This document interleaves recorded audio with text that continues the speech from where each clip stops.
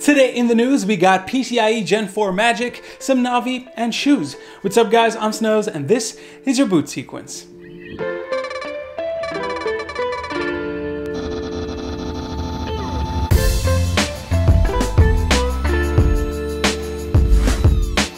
Let's get started with AMD. It's been about a week now since the RX 5500 series fully launched, and most of the reviews are out, and while they are accurate, they're not complete anymore. It turns out that the 5500 series performs dramatically better when used with an AMD X570 motherboard and a Ryzen 3000 CPU.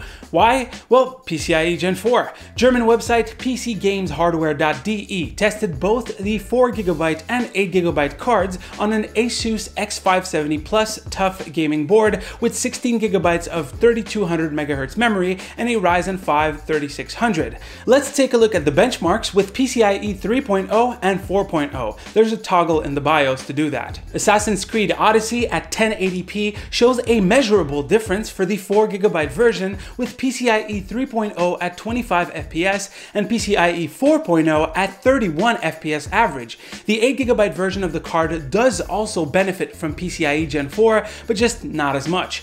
Moving to Battlefield 5, and the difference is even more present, with both the 4GB card and 8GB card getting a serious boost to frame rates with PCIe Gen 4. Now, the biggest difference observed for the 4GB card on PCIe Gen 4 was with Far Cry New Dawn, boosting the frame rates from a kind of playable 42 FPS all the way up to 74.7. The 8GB model also has a tiny bit of improvement, although not as dramatic. They also tested it with Shadow of the Tomb Raider. I'll let that slide up for a bit so you can see the improvements. And also with Wolfenstein Youngblood, which goes from unplayable for the 4GB card on PCIe 3.0 up to kind of playable with PCIe Gen 4. These differences in performance are due to AMD's choice of limiting the card to 8 PCIe Express lanes, no matter what generation it is. Since the card is rated to run at PCIe Gen 4 specs, the memory reads and write speeds are effectively doubled when compared to PCIe Gen 3, as seen in these two IDA64 GPGPU benchmarks.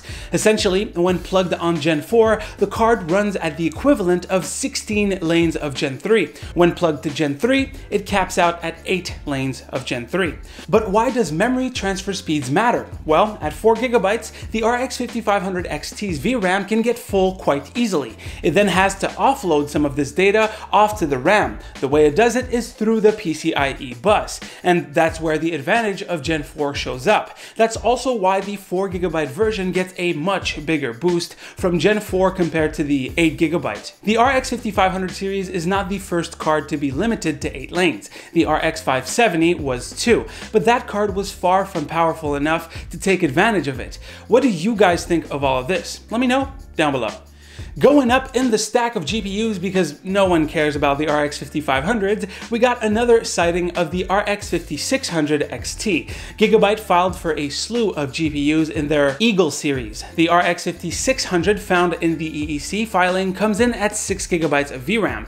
No 8GB versions, which is odd since other board partners filed for both a 6 and an 8GB version. We really don't know much about the RX 5600 series. Is it a cut down Navi 10 chip? Is it the Navi 12 that we don't seem to know where it goes? I mean, some say Navi 12 is a higher end card, likely for a 5800 series or something like that, which makes no sense to me. Others say that it's in between the 5500's Navi 14 and the 5700's Navi 10, which is a logical guess to me. But what I hope it is not is a Navi 14 chip with 24 CUs. That would make no sense. My prediction is between 26 and 28 CUs to place it maybe higher than a 1660 Ti and maybe at the same price. What do you guys think?